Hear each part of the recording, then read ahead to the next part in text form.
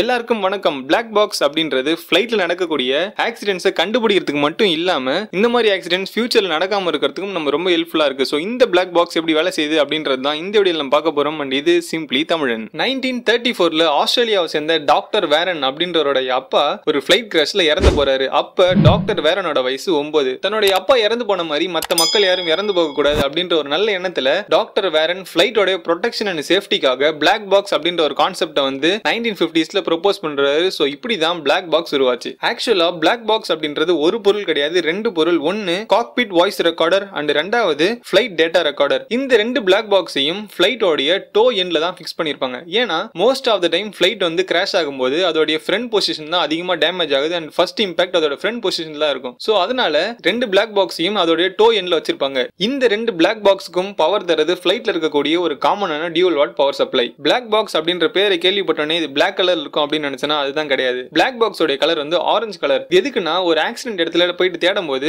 Black கலரை கண்டுபிடிக்கிறது ரொம்ப கஷ்டம். அதனாலதான் இது ஆரஞ்சு கலர்ல வந்து பெயிண்ட் பண்றாங்க. சோ இந்த ரெண்டு பிளாக் பாக்ஸ்ல நம்ம ஃபர்ஸ்ட் பார்க்க போறது காக்பிட் வாய்ஸ் ரெக்கார்டர். இந்த காக்பிட் வாய்ஸ் ரெக்கார்டரோட வேலை என்ன அப்படின்னு பார்த்தோம்னா பைலட்டோட காக்பிட் ஏரியால இருக்கக்கூடிய ஆடியோவை கேப்சர் பண்ணி ஸ்டோர் பண்ணிக்கிறது தான். இந்த ஆடியோவை கேப்சர் பண்றதுக்காக பைலட்டோட காக்பிட் ஏரியால டிஃபரெண்ட் பிளேஸ்ல மைக்ரோஃபோன்ஸ் வந்து பிளேஸ் பண்ணிருப்பாங்க. சோ இந்த ஆடியோவை இந்த காக்பிட் வாய்ஸ் ரெக்கார்டர்ல இருக்கக்கூடிய ஒரு ஆடியோ டேப்ல வந்து சேவ் பண்ணி வைப்பாங்க. ஆக்சிடென்ட் ஆகிறதுக்கு 2 மணி நேரத்துக்கு முன்னாடி காக்பிட் ஏரியால இருந்த எல்லா வாய்ஸஸையும் இந்த ரெக்கார்ட்ல வந்து ரெக்கார்ட் பண்ணி வச்சிருப்பாங்க. மோஸ்ட் ஆஃப் த டைம் இந்த வாய்ஸஸ் வச்சு ஃபிளைட்டோட ஆக்சிடென்ட் எதனால நடந்துச்சு அப்படின்றது கண்டுபிடிச்சிருவாங்க. ரெண்டாவது பிளாக் பாக்ஸ் வந்து ஃபிளைட் டேட்டா ரெக்கார்டர். இந்த flight data ரெக்கார்டர்ல ஃபிளைட்ல பொருத்தப்பட்டிருக்கக்கூடிய different types of சென்சார்ல இருந்து 88 டிஃபரெண்ட் டைப்ஸ் ஆஃப் டேட்டாஸை வந்து ஸ்டோர் பண்றாங்க. உதாரணமா ஃபிளைட்டோட ஹைட், ஃபிளைட்டோட பொசிஷன், ஃபிளைட்டோட ஸ்பீட் அப்படின்னு ஊறப்பட்ட டேட்டாஸை வந்து கலெக்ட் பண்றாங்க. இந்த எல்லா டேட்டாஸையும் ஒரு அனிமேஷன் சாஃப்ட்வேர்ல ரெண்டர் பண்ணி ஃபிளைட்டோட ஆக்சுவல் அனிமேட்டட் இமேஜ் வந்து அவங்களுக்கு கிடைக்குது. இந்த ரெக்கார்டர்னால